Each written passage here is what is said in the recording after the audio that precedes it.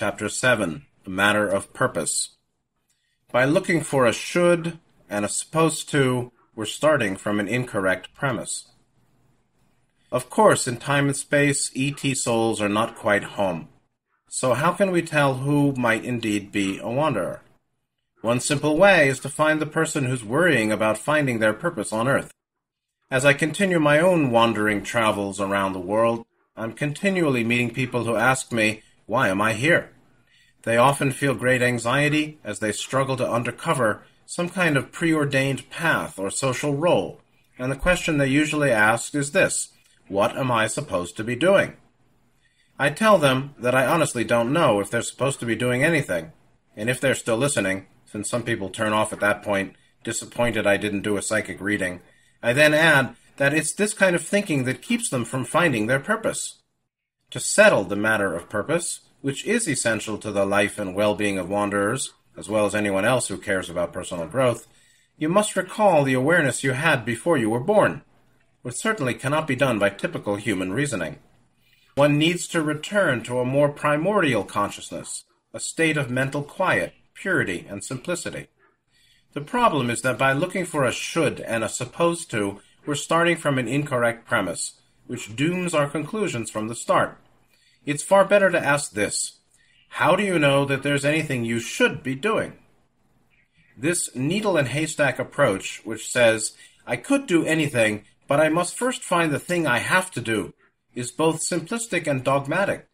The Ra group offers an essential perspective here. Quote, it was the aim of wanderers to 1. Serve the entities of this planet in whatever way was requested, and 2. It was also the aim of wanderers that their vibration or vibratory patterns might lighten the planetary vibration as a whole. Specific intentions, such as aiding in a situation not yet manifest, are not the aim of wanderers. Light and love go where they are sought and needed, and their direction is not planned aforetimes. It seems to me this passage brings us a lot closer to the mind of self-sacrifice, which wanderers, and all those who serve, knew quite well before taking birth. The sentence bears repeating. Quote, light and love go where they are sought and needed, and their direction is not planned aforetimes.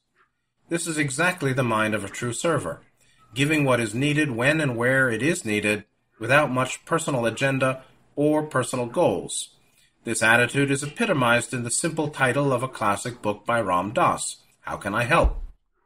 After explaining this, Ra added that there are 3 forms of service planned by ET souls once the forgetting is penetrated, which for most ETs on Earth usually is not. Of course, these forms of service also apply to anyone who cares to make the world a better place. And the quote goes on. Quote, in addition to 1, the doubling effect of planetary love and light, and 2, the basic function of serving as a beacon or shepherd, 3, each wanderer has its unique abilities, biases, and specialties, an array of pre-incarnative talents, which then may be expressed upon this plane. End quote. In short, then, wanderers come to Earth to simply offer love and light, freely, openly, without consideration of reward or social role. At the levels of awareness upon which cosmic souls dwelled before their 3D veils, the great potential of rendering useful service to Earth and humanity was more than enough to merit the hazards and trials of direct incarnation, which is, by the way, somewhat like parachuting behind enemy lines armed only with love. What is the grand purpose you are here for, you the unknown visitor from realms beyond conception? Just be kind and helpful. As the Dalai Lama says, kindness is my religion. Life purpose is really that simple. Esoterically, the radiatory effect of love and light is also more profound than we imagine. Why is it that great yogis, adepts, and masters of the East stay in their lonely caves when they profess such universal compassion? Simply because they know how to consciously radiate higher energies by mind, and they understand how thought influences physical reality. Serving the world, a task which seems to imply such a huge burden, really depends on the way we live each moment, day by day. For more on this practice, see Moment to Moment in Section 2. The 3 functions that Ra notes are the primary means by which wanderers are now serving Earth to fulfill their purpose. Of these, the first, i.e., the doubling effect of planetary love and light, means simply showing up. To the extent you're balanced and living in kindness and clarity, to just that extent does your very presence radiate harmonious energy that aids the planet. Again, this form of service also applies to non-wanderers. So what is the prescription for a sprained personal purpose? Just be at ease in yourself and offer it freely to the world. The second function explained by Ra, acting as a, quote, beacon or shepherd, also does not mean we must adopt some special social role. Essentially, or literally, a beacon brings light and guidance to those traveling in the dark, which sounds like Earth to me, and a shepherd protects and shelters the innocent flock. The symbolism here is ripe, and again, it's just a matter of how we live day by day. The act of service is fulfilled by the mind of service in each moment of being. It's only when we come to the third and final function that some degree of soul-searching and social placement is needed, in the expression of each wanderer's unique talent. Yet, this simply tells us to do what we like and follow our heart. Since the true act of service rests upon attitude, you can drive a San Francisco limo, help the Ohio dentist, fix Seattle computers, sell ladies' clothing in Indiana, or paint alone in your New York basement, and still serve the whole world. It's all a matter of awareness. What is served to the planet is simply your state of being. Of course, once you've found your niche, a line of expression compatible with your own skills and desires, then the work becomes a little more subtle. Then it's a matter of poise and skillful means, called upaya in the Buddhist tradition, serving fully and freely, wisely and well, all the while keeping balanced in body, mind, spirit. The questions at that point are more fine-tuned. What to give, how much to give, when to wait, how much you need, and how to embody universal consciousness in each particular situation. These are more subtle issues that demand self-reflection and an ample dose of honesty with oneself. Here's where meditation and some kind of group support are most helpful, since they provide the inner depth and outer structure within which our individual purpose can be developed in society. As we progress along the path, the needed balances become more delicate. Last but not least, we should not underestimate the tremendous power that wanderers generate by simply waking up to their unusual identity. Again, we can turn to passages from Ra to get more insight on the potency of directed spiritual work on earth. Quote, the wanderer, if it remembers and dedicates itself to service, will polarize much more rapidly than is possible in the far more etiolated, which means made pale by excluding light, these far more etiolated realms of higher density catalyst.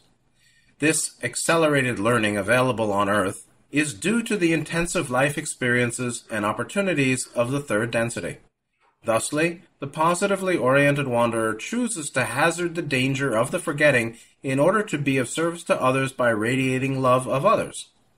If the forgetting is penetrated, the amount of catalyst in third density will polarize the wanderer with much greater efficiency than shall be expected in the higher and more harmonious densities.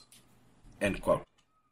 As you must realize by now, Earth is a schoolhouse, and for wanderers, it's also an intensive training ground that holds the promise of accelerating evolution far more rapidly than if we simply stayed home. It also bears noting that Ra describes the higher realms as etiolated, an unusual and rarely used word that describes a plant deprived of sunlight or a person with a sickly hue. Of course, the group in Kentucky that channeled this contact had never heard of the word before. Have you ever heard the so-called higher dimensions described this way? I certainly have not, and upon reflection, it makes me appreciate the Ra contact all the more. But their point is clear. From the standpoint of useful catalyst that creates opportunities for developing consciousness, Earth life in this lower density is far more useful and desirable than the blissful higher realms. Wanderers should not feel so bad about being here. If evolution is your goal, you can relax in knowing you're definitely in the right place, even though your purpose may seem vague at times. If you already know your cosmic nature and the importance of service, appreciating both kindness and clarity, and truly sensitive to the needs of others in daily life, then everything is right on track, just as you planned.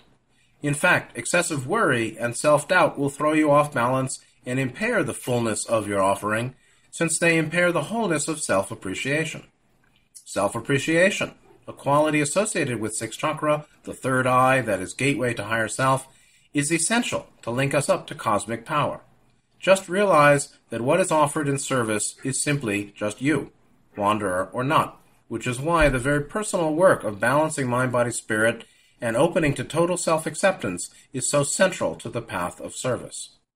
In the next few chapters, we will expand our focus to a more cosmic level and see how ET groups themselves fulfill the mandate of universal service.